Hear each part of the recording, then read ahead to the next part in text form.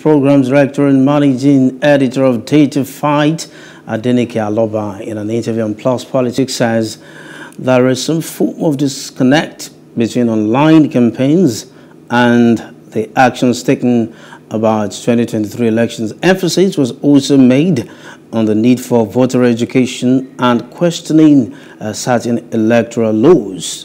Take a listen. And I think that if we can rethink our strategies in terms of engagement with people, in terms of engagement with citizens, in terms of how we present these conversations, in terms of how we help them to understand what is critical, perhaps we can still turn the tide.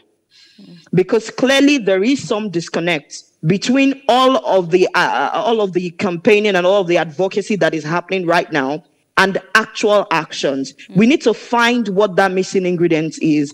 There have been conversations that this is important voter education, literally telling people this is why you must vote, this is how to do the vote, this is where to do the vote, these are the security issues that may happen, and this is how to protect yourself. These are all theories that I think is worth pursuing for civic space actors if we're actually going to see this fervor, especially on social media.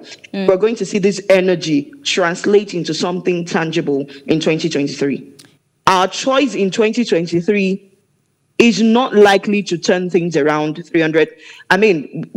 90 degrees is a high estimation. So that is why our campaign needs to carry a more long-term focused message to say that, guys, get your PVC, but get involved. Get your PVC, but join a political party. Get a PVC or start a political party if you can afford it. And we need to design campaigns that is not just looking like at the activities of 2023 elections, but beginning to query election laws and how it is upheld. There's one reality that makes it challenging for people to join political parties, to start political parties, to be actively political. And that's the money factor, the finance. Who is looking at the financing of political parties, and how can we begin to mount campaigns to ensure that beyond 2023, we can actually have a system that checkmates these practices, that creates guardrails, that allows for increased access and increased participation.